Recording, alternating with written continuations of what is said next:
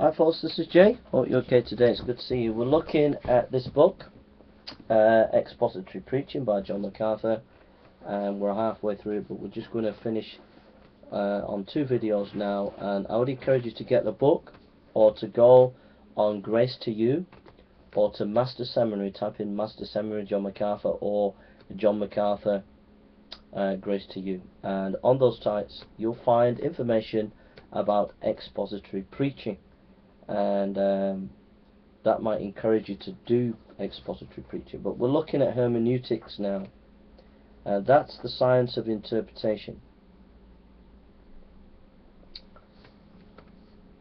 So here's some of MacArthur's steps on hermeneutics. Number 1, use the true text, God's word, as closely as you can responsibly determine it by consulting specialists on textual criticism. Number 2, employ the science of hermeneutics with its interpretive principles.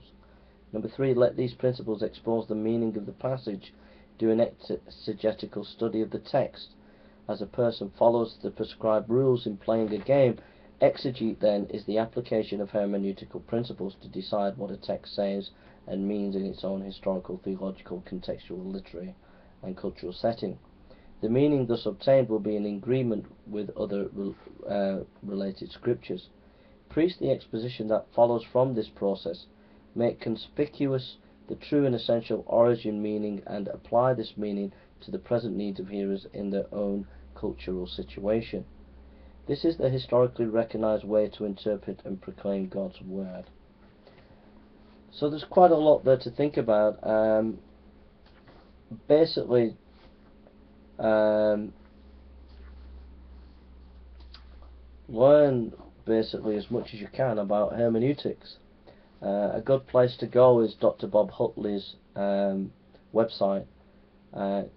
It's a free Bible commentary place, and you just type in Dr. Bob Hutley hermeneutics course, you'll find it, and that's a good course that will introduce you to hermeneutics and what I would call the historical grammatical method.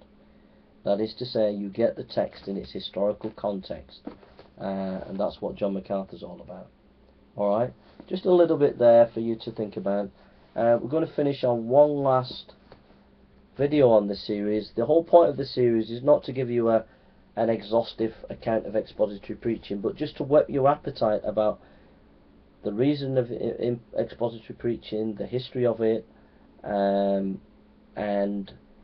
for you then to go and do the research and think about it and practice it yourself as a preacher.